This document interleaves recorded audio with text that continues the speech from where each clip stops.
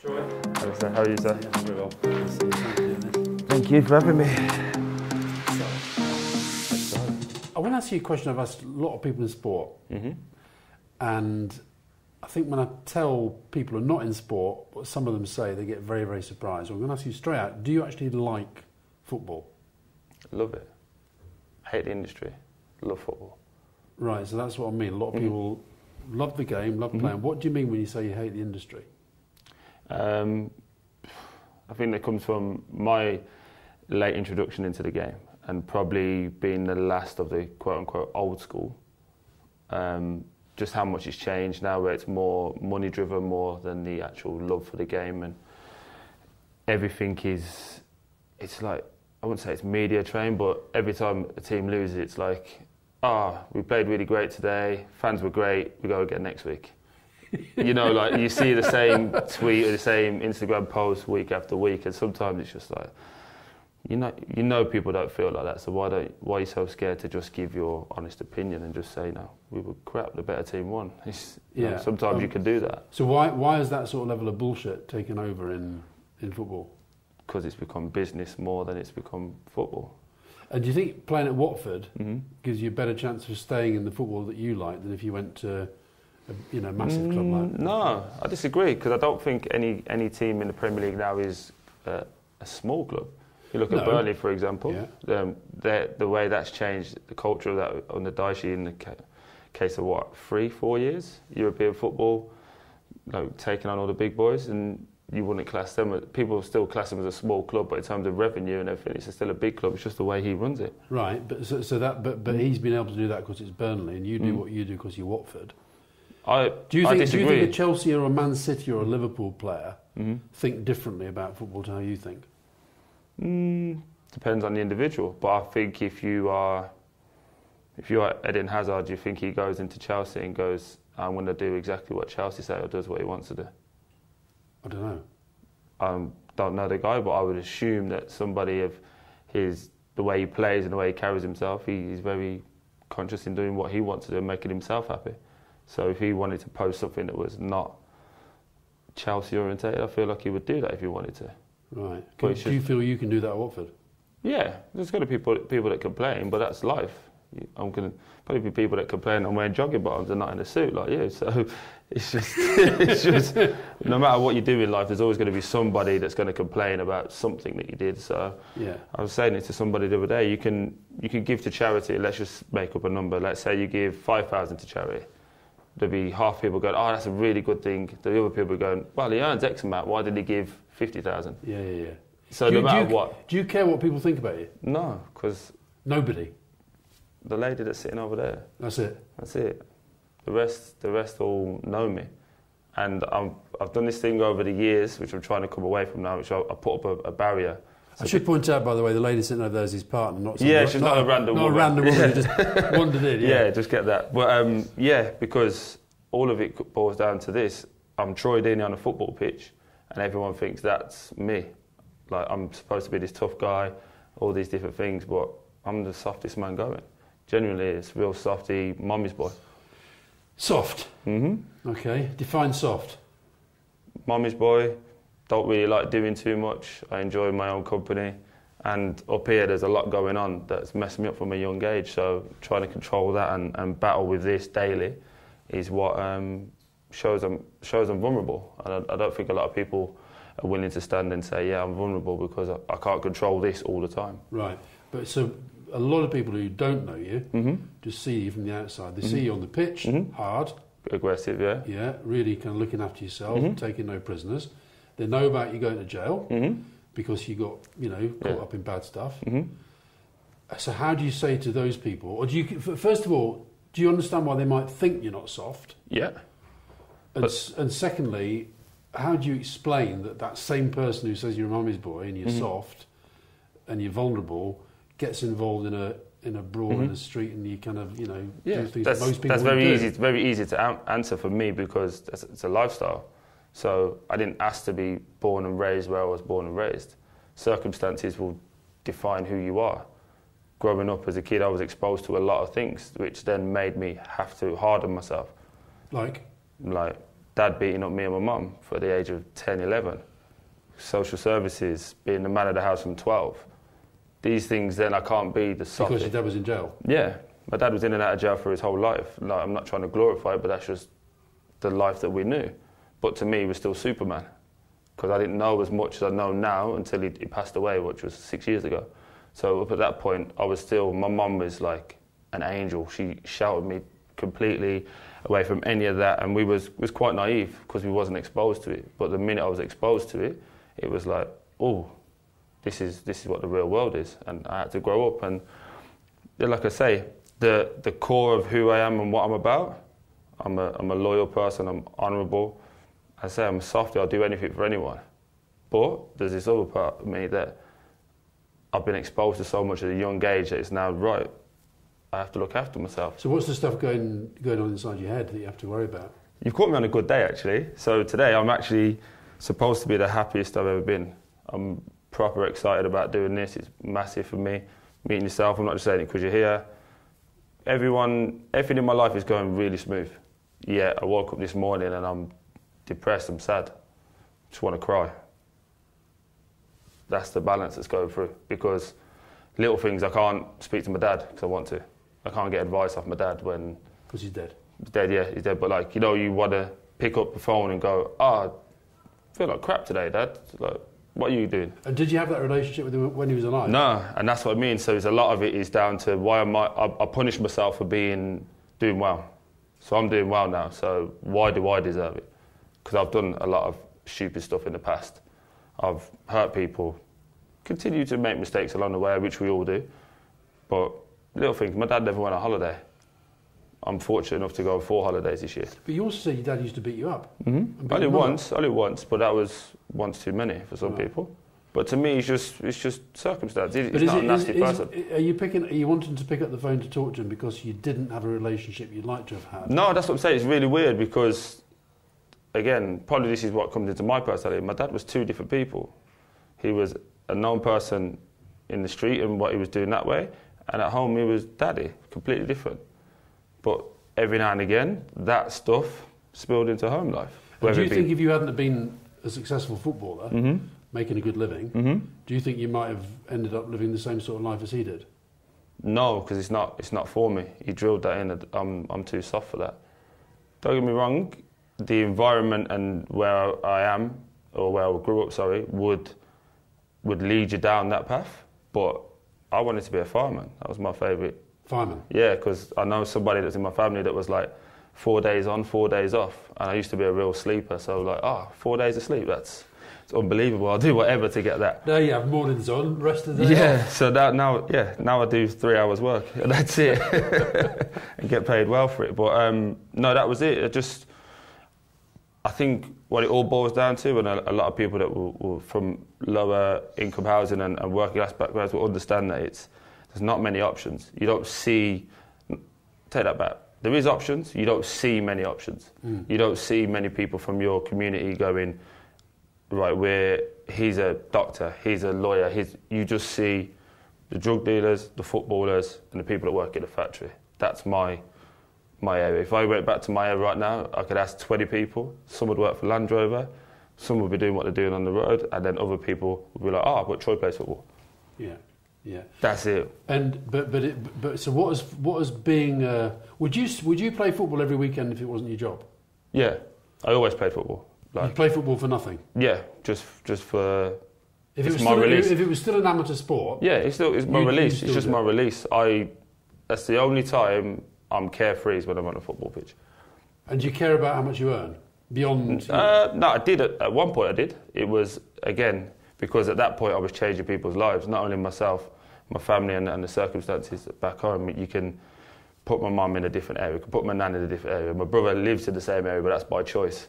But it's just one of those things where you can buy properties and you can just show people, look, there's a different side to things. And for people that haven't been in it, it's really strange. They go, no, but why don't you go on 4 or 5 holidays a year? Why don't you go on 2 holidays? No, we didn't. I think the first holiday we went on was 15, 16. And that was... And see, when you were with the other players, how has the money, do you think, changed the game? Footballers as a breed? Honestly, I think, again, looking at the statistics, a lot of footballers are from low-income housing. So you naturally become... I've had this, the biggest problem with me is I went from being Troy the son to Troy the breadwinner. So you kind of do this thing where you overlap your parents without meaning to, because you're providing for them as well. So they kind of give you they might let you get away with things that you probably wouldn't have done as a kid. And what about friends and hangers-on and all that? Yeah, I had all that. But thankfully for me, jail helped sorted that out, because I've said it. That's a bit drastic. No, I wouldn't wish... I don't want anyone to go that route. There's definitely other ways to do it. But I used to go out with like 40, 50 people, easy, on a weekend. There'd be loads of us, and 2 of us would cover the bill, all have a good time, everyone go out, finish. But then afterwards, like, well, as soon as I got locked up, I had like 6 people send me letters and send me money. You worked out who your friends were? Yeah, real quick. And it's just like, oh, this is all bullshit. But thankfully I did that when I wasn't earning massive amounts of money, and it was more of a, okay, reality check, let's line up and do what we need to do. What was it like being in jail? It's weird. It's like going back to school, being told what to do, where to go, that kind of thing. I didn't like that, because I do like my own freedom. But there's it humbled me massively to the point where I had to get in touch with this, because this is the biggest tool that no one really looks after. And again, I was so wrapped up in my own little bubble, and me and my friends, and we were untouchable in my mind. Like, we could do what we wanted, say what we wanted, and no one could ever say anything. And that soon showed me really quick that it can all be taken away very fast. Were you scared at all? No, wasn't scared. It was probably an easier job, because I didn't have to look after anybody else. I just had to look after me. Right. So it's one of them ones where I don't have to worry about my son. I don't have to worry about my ex-partner. I don't have to worry about my mum. I don't have to worry about my nan, because they were right. And my brother looked after them outside, whereas inside it was just me and a few people that I knew in there. Did you feel when you were in there that you'd never be in there again? Yeah. Said that. Said if I ever end up back in there, then I've been the biggest fool going. But like, it strips away from your humanity. Like, anyone who says they enjoy jail is an idiot. Like, it's not fun.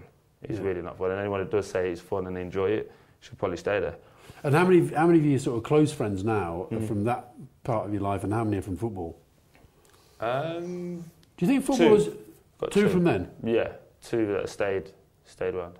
And how many? I'm always surprised with footballers I know when they've moved on, is how you don't seem to keep that many close friends from teams you've been in. Can't. Oh, football wise. Yeah. Oh, it's impossible. It's just an industry that you're probably going to play against that person, so you can be friendly, but you've got your stuff, I've got my stuff, and everyone thinks they're important and more important than everybody else. So why are you going to waste time? So when you say, like, within every club, is there like a hierarchy, and everybody knows who the main guy is and who the... Yeah, I'd probably say that, yeah.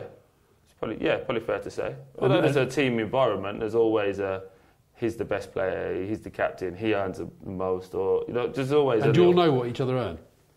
Pretty much. Yeah, you could hazard a guess at it, but no one ever comes in with their pay slip and goes, do you want to have a look at that? So everyone will look at the tax and be like, oh God.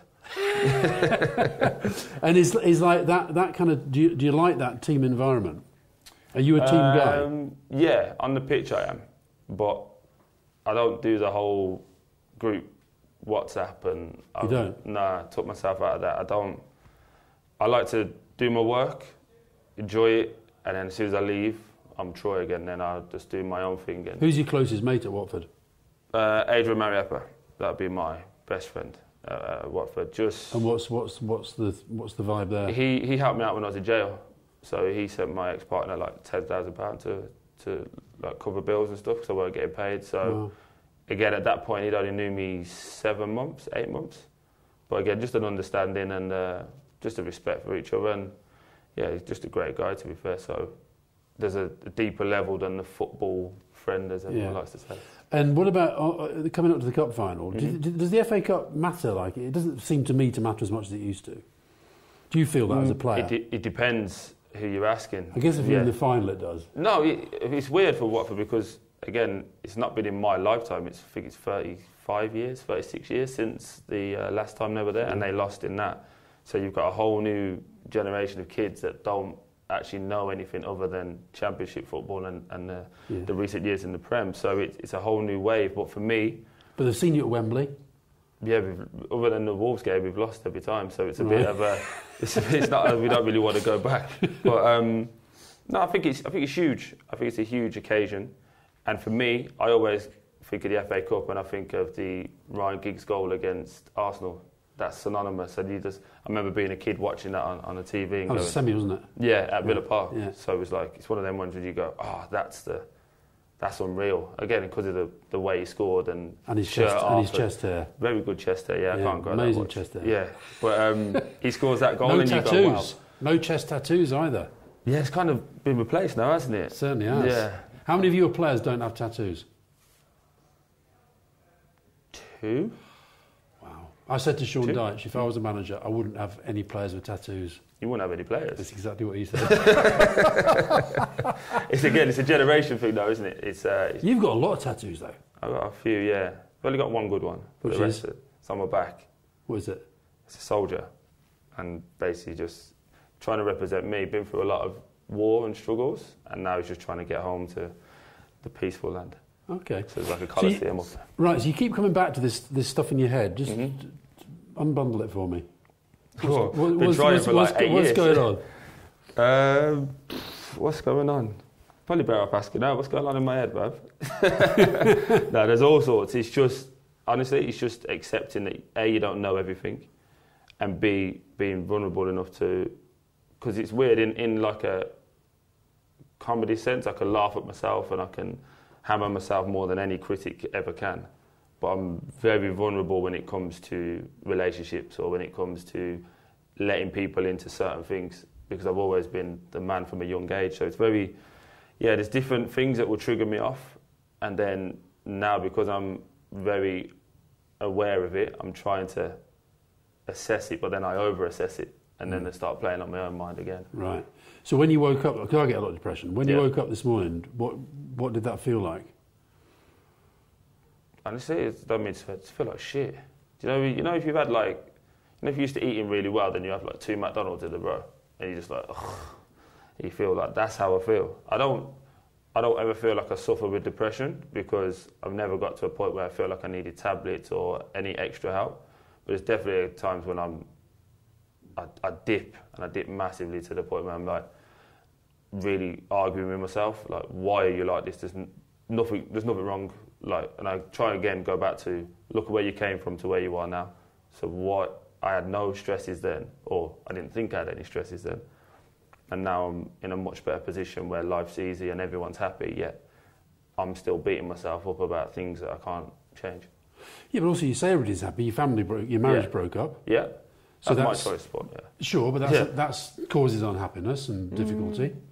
Yeah, it causes difficulty. Yeah, it causes difficulty. In terms of happiness, I think that'd be me evaluating and saying, right, I can't do this anymore, because not only am I hurting myself, I'm hurting the others involved.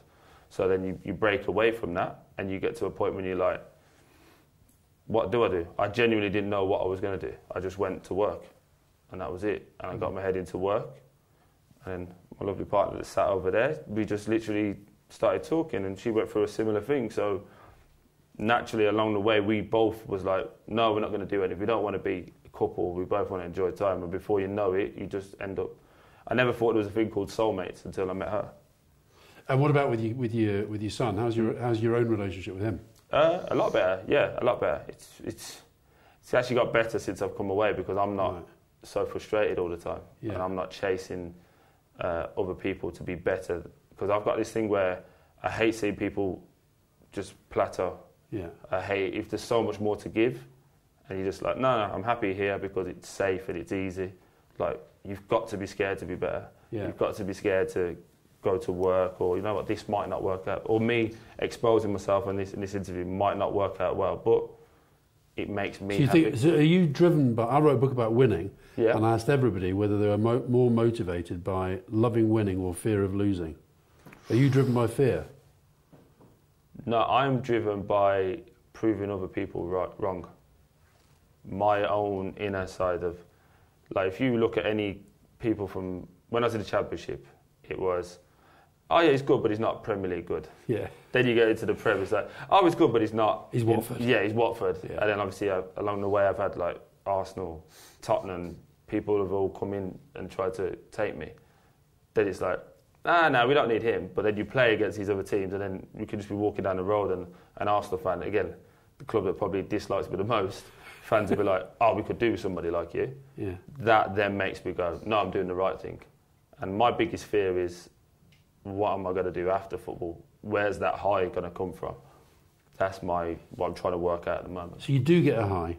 Yeah, football is my high. When I walk out on the pitch. Right, but what about training?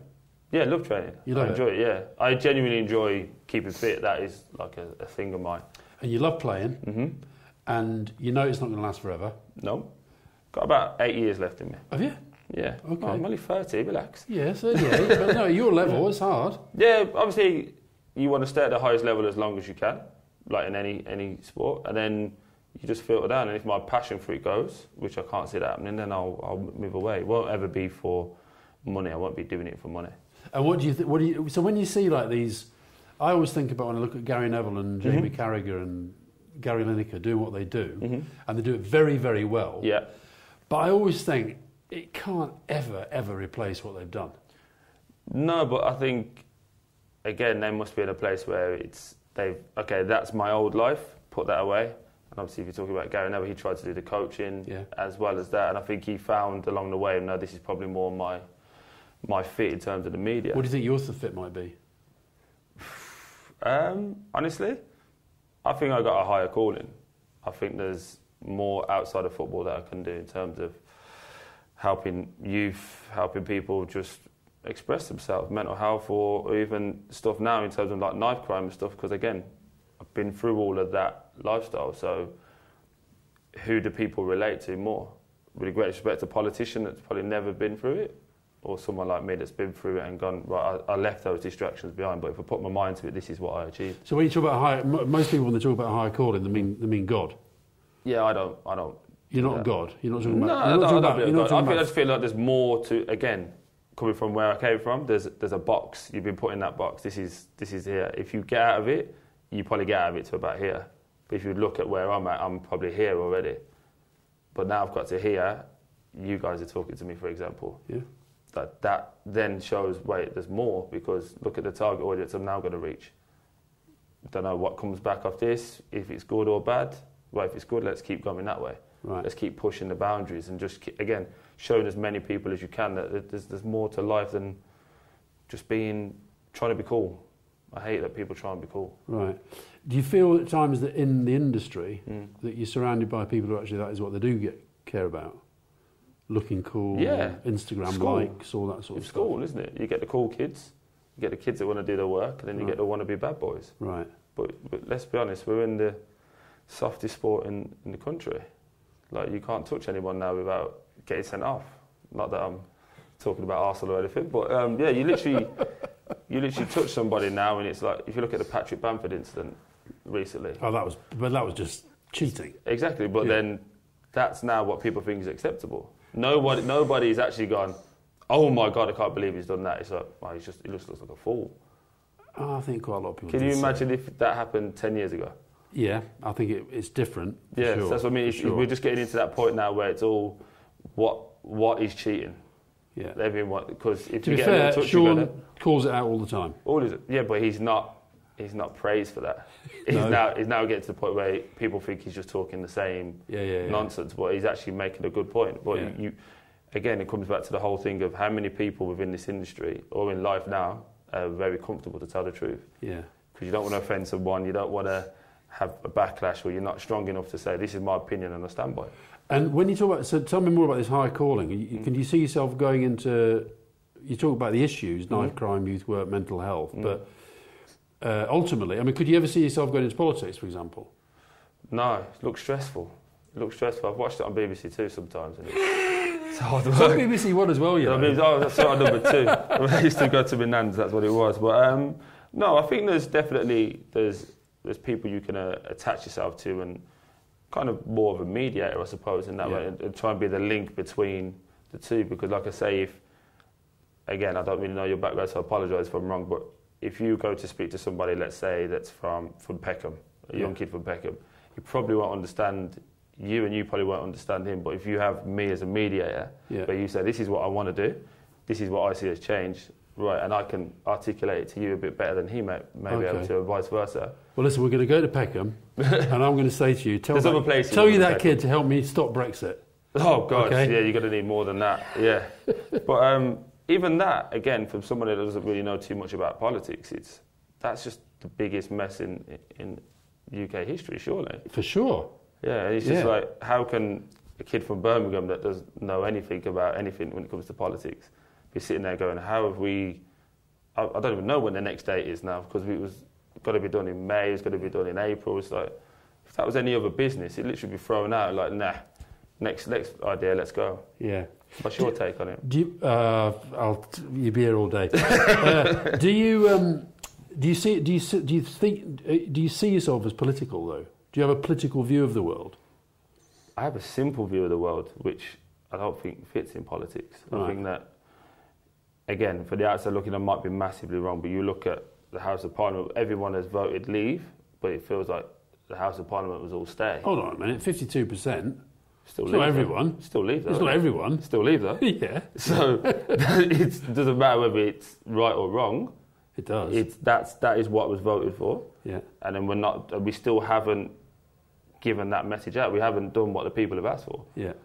So what are we? Are we literally going with the vote, or are we just saying, no, we're not going to do it? Or they're discovering it's too hard to do without damaging the country. But then that's a mistake. We have to live by your mistakes. So we've all, 52%, as you say, have voted to leave. Yeah. Let's do it, and let's leave, and let's make the mistakes, and go, that weren't right, we need to do something else. Because nobody actually knows what Brexit's like without. Right, Troy, you're not going into politics. But literally, I'm a simple man. Like, that's what we agreed to do. We still haven't done it, so we've either just got to scrap it and, again, vote again, see what people... Because for Birmingham, we don't have the same input as what you get in London. I feel like London's its own little... Its own little country within this country. Birmingham was like 50-50, I think. Yeah, but how it was presented up there was very much more about immigration, more than it was actually about what happens to businesses and the actual currency. Yeah. On the back to football, you mentioned the thing about he's Watford, he's Championship, whatever. Are you surprised, just being objective and analysing yourself? Are you surprised you've never played for England? Yeah. Not in the past couple of years, but definitely the first year in the Prem, which was 15 goals in all competitions, 10 assists, and you'd think that would get you at least a friendly. And why do you think you didn't? Is it an image thing? 100% it's an image thing. Why do you think I got sent off against Arsenal? It's an image thing. Right. You see 40 times a game that same tackle. Pushing past somebody to go to the next one. But because the guy was 5'6" and I'm 6 foot, it's an elbow in the face. But because it's Troy, so if you looked at what was the game on the weekend, Matic against Man City, against Chelsea, sorry. Yeah. The elbow to Aspilicueta is a blatant elbow compared to mine. Yeah. Nothing. Didn't even get a yellow card. Got speaking to. Yeah. But it's an image thing because again, everyone perceives me as this bad guy, and also because it was against Arsenal. Because I said something in 2017. Cojones. Yeah, but how dare you say something about Arsenal? Because the perception is you're little Watford, you're not allowed to talk about the big boys. Right, well, it's like when we played at Chelsea recently, it was exactly the same thing. Committing a crime to take a point off them. Yeah, and then all the commotion afterwards is like, why? There's many ways to play football. Again, many ways to play football, many ways in life. As long as you get to where you're getting to, who can stand there and say that's right and that's wrong? Yeah, yeah. So you think that negative image has stopped you being an England player? Yeah, definitely in the past. Don't get me wrong, in the last couple of years before this, I wasn't good enough. Didn't do enough. I'm the first to say that. This year, it's still not been good enough. Been better, but not been good enough. Right. And then also now you're talking about age, different managers, different styles. Sure. Probably the best chance I probably had was probably when Big Sam was in there. But again, that lasted, 52 days? So, yeah, it's just, again, it's one of the things, but I look at it like, I don't regret anything I've ever done because everything has led me to this point. So life will always throw little curveballs at you. And I'd always look back and go, if I wrote a book based on everything we've said from the age of 10 to now, an England cap is not going to define that story. No. So yes, it'd be the icing on the cake, it'd be a lovely little cherry, but there's so much more of me that people will eventually read. And you said there that you had a couple of years when you just weren't on it. Mm-hmm. Have you always been honest with yourself about your own abilities? You're not one of those players who plays badly and goes and says to the manager, "Why aren't you picking me?" No. You know when you're playing badly. I'm very methodical. I watched the game, 4 or 5 times the same day. What, the game you played in? Yeah. So if we played Burnley Saturday 3 o'clock, I'd have watched 4 times before I go to sleep. Wow. Because I watch it with commentary, with the foreign commentary, without commentary, and then if I play bad, I just sit there and slag myself. You watch it with the foreign commentary? Yeah, different people's perspective. E Troy Deeney. No, you don't have the subtitles on. I'm no good like that. But yeah, you just different people's perspective on football. I read somewhere you watched a Burnley game 25 times. Mm-hmm. The one we won this year. Because everyone said I played really well, but I couldn't work out why, because I thought it was really bad. So watched it non-stop. And what did you decide at the end? I was all right. I was a 6.5 out of 10. Do you know that thing? Whenever I go to anybody's training ground, I cannot understand why you lot sit around looking at those marks out of 10. Ego. Yeah, but some no-mark 23-year-old journalist is saying that you never played a game of football. Yeah, it's saying that you were 5 out of 10. Yeah, but it's a perspective, isn't it? Because sometimes you might go, I was really good. I was a 9 out of 10, and you get a 7, and you're like, 7? Yeah, but why do you bother? Me personally, I like reading all the comments. I love comments. I love when people hammer me. It makes me get up in the morning and go, and prove you wrong. Right. Don't get me wrong, I don't like the racism comments. That's a completely different situation. Yeah. But any negative or even constructive criticism, I can take it and go, okay, maybe I need to work on that. But again, I know my limitations. Yeah. I'm not going to be trying to do 5 step-overs and kick it past someone and run. It's not my game. I'm pretty quick, but I'm not that quick. You're never going to score that goal that Giggsy scored at Villa Park, are you? No, never. And if I did, whoever played on the other team should not be allowed to play again. So there's just, again, I'm a simple person. I know my limitations, but I also think, why not be really good at everything that people say you're good at? So try and make the best of that and see how far it takes you. And do you have there been times in your career when you've had a problem drinking too much? Yeah. That's life. That's life stuff. When I got sentenced to jail, that was because I found out my dad was dying. And again, that's like seeing Superman and someone just throw the kryptonite at him and he doesn't know what to do. That was the scariest part for me, seeing my hero that was never, again, based off what I said earlier, people go, how's that your hero? But I saw 2 different sides to it. I never had any issues because my dad took care of everything. So I could still be a kid whenever he was around. When he wasn't around, obviously I had to step up. But when I saw that happen, that was the first time ever in my life where I saw somebody very vulnerable. Someone that thought you couldn't break literally went, oh, what do I do? Because he had cancer of the esophagus. Yeah. So it's literally a case of how do we go about this? And he was scared. But he did this real weird thing where instead of being scared and going, crying or help me, he literally went, okay, drop me to the pub. I was like, what? He said, no, drop me to the pub, because if I'm not in there by 12:30, people will know someone's up. And you're like, wow, he just literally went old school, like, this is what I'm used to, this is how I'm going to do it, and if that takes me out, that takes me out. Yeah. Yeah, it was strange. I don't understand how that got you to jail. Because that then triggered me, and I was like, oh shit, like, I don't know what to do here. Instead of me going, Dad, are we going to be all right? I literally just turned to drink. I used to drink a lot anyway. More socially every weekend, I'd have a few beers after football with the lads. But then it just, instead of it being Saturday, Sunday, it turned into Saturday, Sunday, Monday. Before you knew it, afterwards, Thursday. When a professional athlete's drinking like that, do the other players not notice that straight away? Yeah, they notice. Because if you just look back, I look back at pictures now, I've lost like 14 kg since the start of this season. Yeah. I look back at pictures now and go, how the hell did I play football? Because I was massive. My belly was huge, my face was huge. But again, it comes down to the drive and the will. I'm not going to let somebody beat me easy. So, but is it yourself that you're fighting? Yeah, always. Yeah. Always. So that's what's going on Mm-hmm. here. Yeah. I'm always fighting myself. Like I said to you, I should always, everything now, there is nothing, literally nothing in my life that shouldn't make me happy.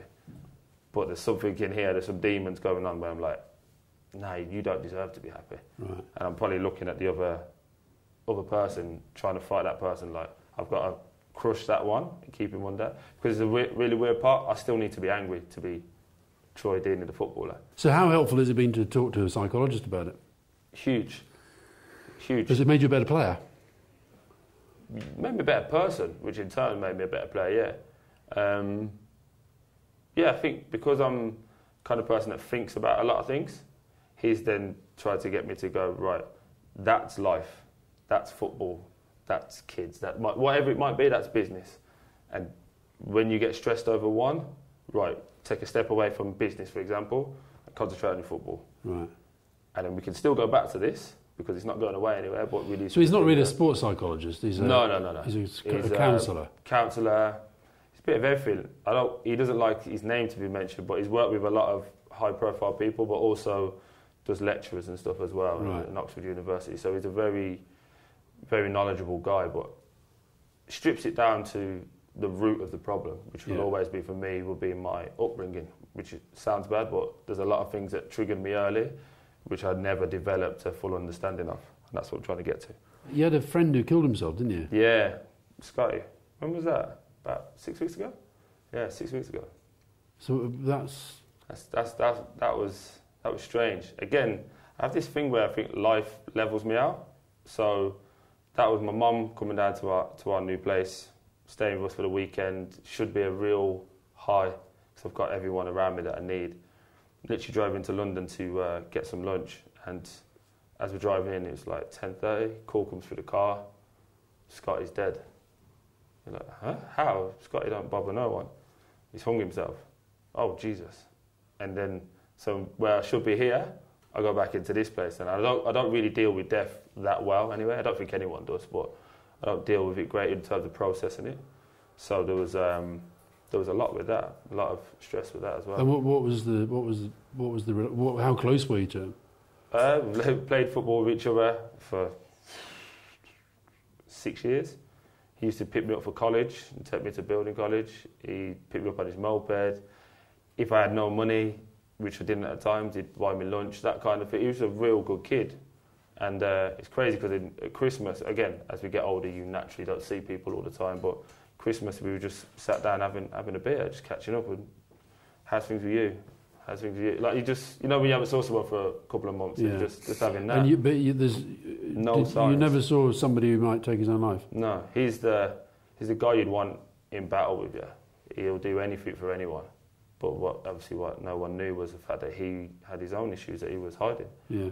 So that's why I'm big now on, if I feel a certain type of way, I will message someone. Right. Like, even if I haven't spoken to them for ages, just like, appreciate everything you've done, thank you.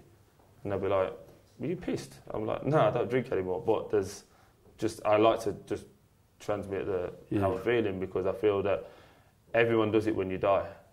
As soon as you die, everyone's like, oh, I wish I would have said this, I wish I would have said that. Where I'm trying to get to a point now, I'm going to just say it. So you don't drink at all now? Recreationally, is that what it says? I do it now in smart moments. Right. So I generally try to get to a point where I don't drink at all, but like the semi-final, for example, we won that, went out with my pals, and I was the one who was most sober. I probably had 4 drinks. Right. But I try and count my drinks now, so I know how many I've had. Because I used to drink to a point where I blacked out and continued to drink, so I didn't know what I was doing. So, during the week, can go months without drinking. And I did the same with gambling as well. Like, I give up on gambling full stop. You don't gamble at all now? No, gambling's completely done. But I used to. Because it's big in football, isn't it? It's boredom. That's all it is. Again, like, make jokes about it, but I was finished work today at 1:45. So from that time until 9 a.m. tomorrow, it's free time. And again, we get paid. Everyone knows we get paid really well. So what do you do in that time to fill your time? Not a lot of people do much if you haven't. And do young players get much support on how to deal with that? Not enough. Because I know, fans will say, why should you feel sorry for some 20-year-old kid on 20 grand a week? Of course. But it's easy because fans don't ever break it down to that 20-year-old is probably only got an earning potential of 6 years. Whereas if you're a normal working person, it's from 16 or 18 to 65. Yeah. So when you level it out that way, there's probably not too much difference over the course of time if people are not smart with their money. Are you smart with your money? Wasn't. Getting there. But I enjoy businesses. I enjoy buying homes. Right. I used to be a builder, so I like getting involved in things. But money burns a hole in my pocket. If I know I've got it in the bank, it's like I need to do something. So a lot of my stuff is like putting trust for my kids and that kind of thing. Yeah. And just on the game, do you think you've got any chance at all of beating City? Yeah. Why not? If you guys can draw at Chelsea, then we can do anything. No, yeah, why not? I would never go into a game. I wouldn't play football if I went, no chance of beating them. Wigan proved it a few years ago. You can beat them. But no, it's a one-off. And again, it might be a case of City are used to the big occasions. So it might be just a walk in the park. We know what to expect and all that. For us, I only found out the other day I'm going to be meeting royalty for the first time. Like, that's crazy to me. Yeah. So then that might get an extra 5-10% out of me that I never really? had. Never know. It's emotion, isn't it? So you can't control emotion. But what if I go, no, like this is crazy. I want it, but I really want this now. What happens after 2 minutes we get a penalty and I score? I'm going to run around like a nutter for the next 90. So there's all these different things that might come into play that we're not used to this. Might get people. Delafeu might have the best game of his life. Yeah. If he's picked. If he's picked. If he's not picked, he might come on and save us again. But there's all these different things where we don't know how all of our players are going to react, which might get you a bit more out of it, which then naturally, don't know. Could be anything. Could be a VAR decision that we probably wouldn't get in the Prem, and we get it now, and it's like, changes the game. Who did you vote for Player of the Year? Raheem Sterling. Right. Yeah. Was Ashley Barnes close? No, I like Ashley as a person, but as a player, I can't stand him. Yeah, I love him. Yeah, he's a nice, lovely guy, but as a footballer, I think we just clash. We're kind of the people that just clash. So every game, I give him some and he gives me some. Yeah, that's why we love him. Yeah, he's a nice enough kid though. Who else is there? Sam Vokes, obviously I know he's not there anymore, but Sam was a similar.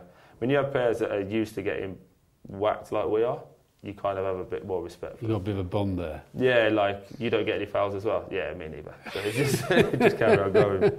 So go on then, when you go into a game like the cup final, because you talked about players always, the sort of programme now to say the same thing. So that whole sort of, one game at a time, blah, blah, blah. It is different though if you're playing 100%, this. yeah. Again, I can only talk on myself in this, but this is the stuff I used to stay up and watch. Like I used to stay after games and watch the whole build-up whenever I played Sunday League football with my mates. Watch the whole build-up. You'd be watching it from 5 o'clock. You'd watch it from like 2:30, 3. See the Royal Band. You see everyone going up Wembley Way. That kind of thing. It's just like now it's me that's there. Yeah. Like it's so strange to me. It's only because I'm so much focused on the next game, and people think that's just a cliche thing. I am generally focused on the next game. It's only been this last week because I haven't played that I'm like, oh, you're going to meet royalty. Oh, you have to walk Prince William down the line. Better get everyone's name right. Do you know, like little things like this, which I would never have thought of up until the day. Yeah. I'm now processing. So I'm like, no, this is going to be a huge occasion. And what if? That's the question now. What if we win? Can you imagine me picking up the FA Cup? Be crazy. And do you visualise that as a positive, or are you thinking, what if I drop it? No, or are you I thinking, probably what will. if That's I don't? what Troy does. Troy, when we go to Troy Deeney, Troy makes a lot of mistakes. Troy's the guy that trips up. I fell down the stairs like 2 days ago, literally trying to step over the dog and just slipped down about 4. Like she's just laughing at me, but that's what I do. I'm a mummy's boy, but I'm a bit of a fool. I make a lot of mistakes, but yeah, I probably will. I'll probably go, hey, and no more look at throw back and hit William in the face or something. So it's just one of those things where I'm expecting it to happen, but I'm just going to go with the flow and see what happens. Now, I'm a bit of a kind of, I think if you're a football fan, you've got to be a proper fan. Okay. Right? Okay. So I go to a lot of Burnley games, home and away, right? Elton, he hardly ever goes. No, he does, considering his schedule, and he doesn't live in the country. He makes a few. Does he? Yeah, he'll be there at the final as well. Yeah. Been made aware that he's going to be there, so. No, but then, like, he does little things, like he'll drop me an email. And, like, again, I'm used to getting an email for, like, British Gas, and then every now and again, you just get, like, out of John, you're like, better open that one. So, yeah, he's a good guy. And, like, for me, again, there's a bit more of a connection, because his concert money bought me when I first went there for, like, 300,000.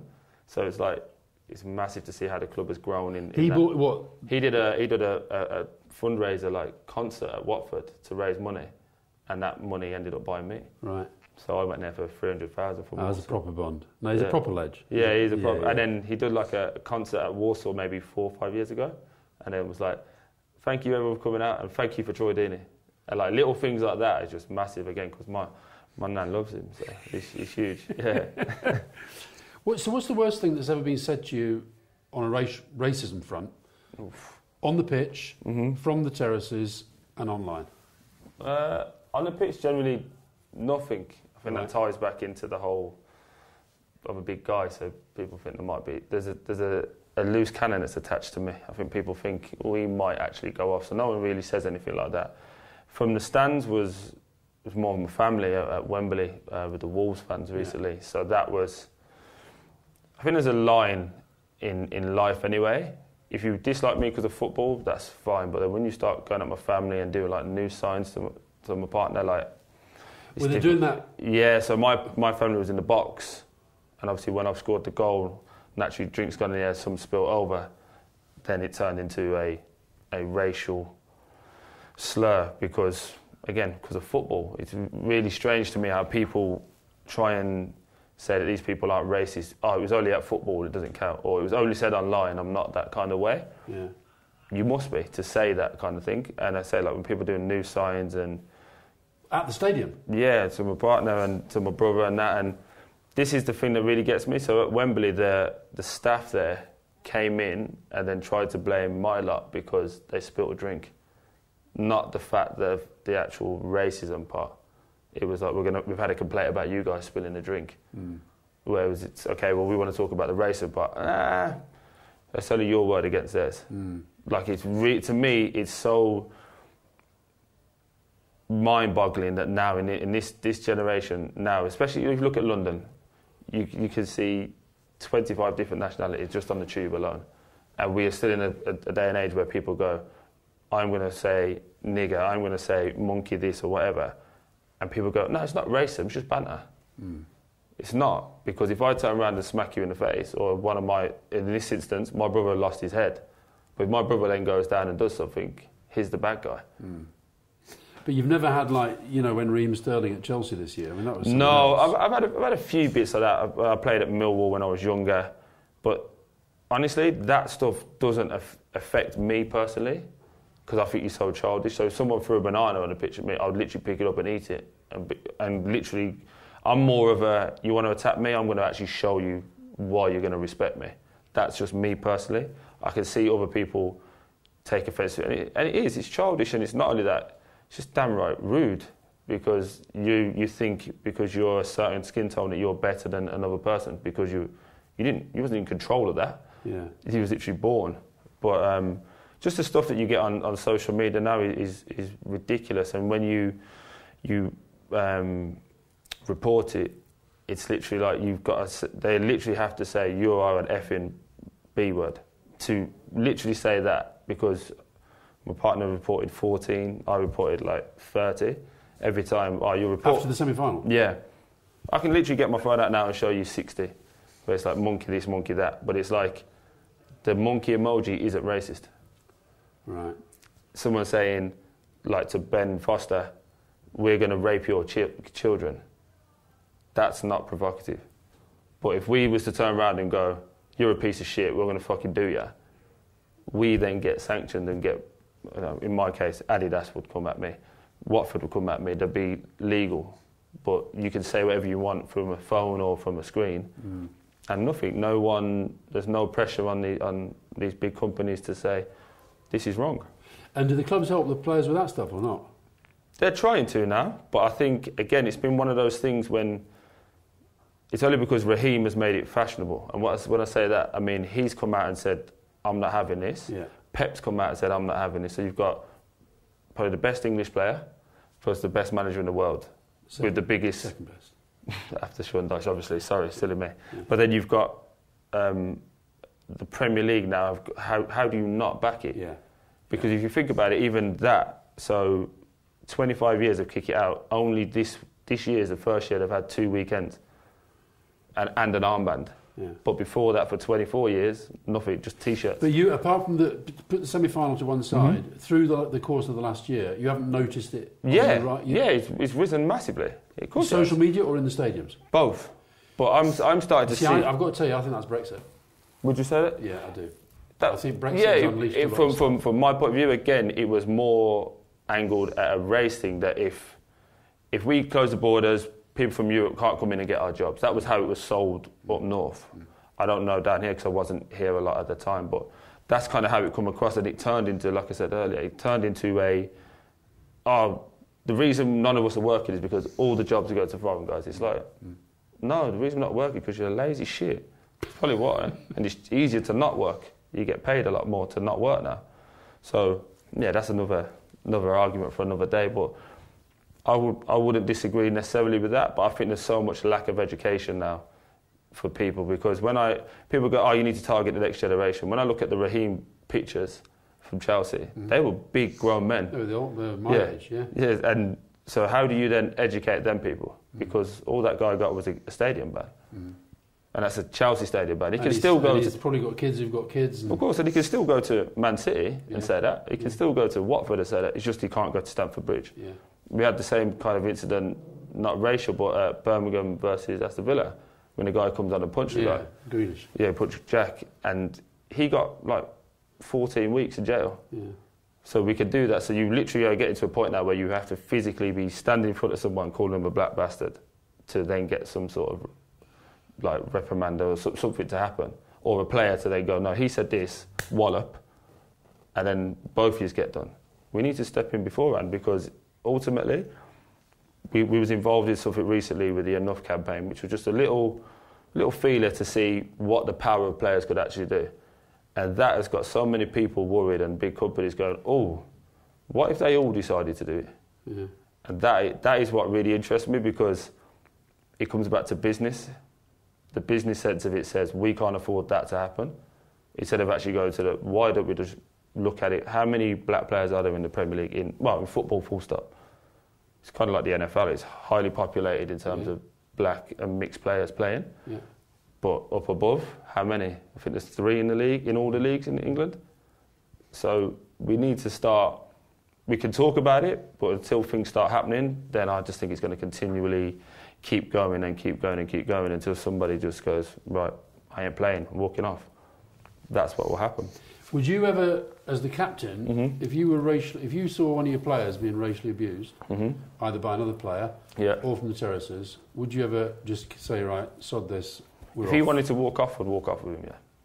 If one of our players went, he said this to me, I ain't having it, I'd literally say, what do you want to do? Because that's just my mentality anyway, what do you want to do? Me personally, I think we feed into the minority if we walk off, but I fully understand anyone, respect anybody that goes, I don't deserve this, and walks off. I fully get that. But me personally, I think, again, being a fan, used to go and watch games, if 98% are behaving and 2 went, and we all walk off, we're still not tackling the 2% that have messed up. And there needs to be bigger sanctions in place, personally. Name the clubs that have won all 4 divisional titles. That's unreal. That's an unbelievable question to be thrown out there. How far back we go from the start of football? Because you'd probably go Forest would have to be up there? No. Liverpool? No, Liverpool never. Yes, I mean, you'd have to go teams that have come from like nowhere. Barnsley? No. When have they ever won the top flight? I don't know. What are you talking about? I don't know, you've got me on this one. This is too old. Burnley Wolves. Burnley and Wolves? Yeah. Hate Wolves as well. You hate Wolves? Hate Wolves. I'm from the What's Midlands. your favourite quiz question? As a question for you, there's been 7 Chelsea players that have wore the number 9 since Jimmy Floyd Hasselbank. 7? 7. Yeah. No, I don't really follow Chelsea. No. Who's good at the moment? What's his name? Higuain. Yeah, but then there's like Steve Sidwell. Oh, no. No one ever gets. No one ever gets. No. I forget the guy's name. Centre half Dutch. Belleries, is it? Oh, I'm not getting any of Yeah, this. it's one of them ones. No. It's tough. Yeah. I managed to get that other than the centre half. So someone got Yeah, well, listen, mine was easier and you didn't get it. I knew we should have had Burnley, and that's actually poor from me. Yeah, you should have realised that. All my questions are about Burnley. Very good, I'm done. Thank you very much, Thank you very mate. much. Appreciate the time. Thanks for coming in. Thank you. And good luck against City. Thank you.